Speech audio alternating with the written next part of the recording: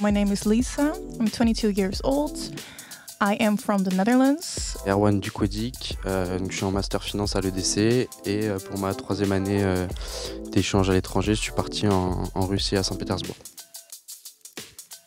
So I really wanted to study abroad, and I really wanted to study abroad in France. And I saw EDC Paris on this list, so I googled it, and it looked pretty good schools, like really high ranked in France, business schools. And of course, the fact that it's in Paris, it's only 5 minutes away from the Arc de Triomphe. So I thought that was great. It was in the city center, which I really love. Pour moi, au niveau du choc culturel, en fait, c'est vraiment ce que je recherchais à la base. C'est vrai qu'on est dans une culture en Russie qui est totalement différente. J'étais vraiment dans un climat d'Erasmus avec d'autres étudiants. Je suis allé à Mourmansk au nord de la Russie, c'est à côté de la Sibérie en fait, et donc là c'est vraiment que des grandes étendues de neige. Je pense qu'il faut vivre ça une fois dans sa vie, quoi. C'est vraiment quelque chose de super. I remember one evening I met up with my friends close to Tour Eiffel, and we had drinks there and we just chilled in front of the Eiffel Tower. It was still warm outside, so that was a really good memory for me.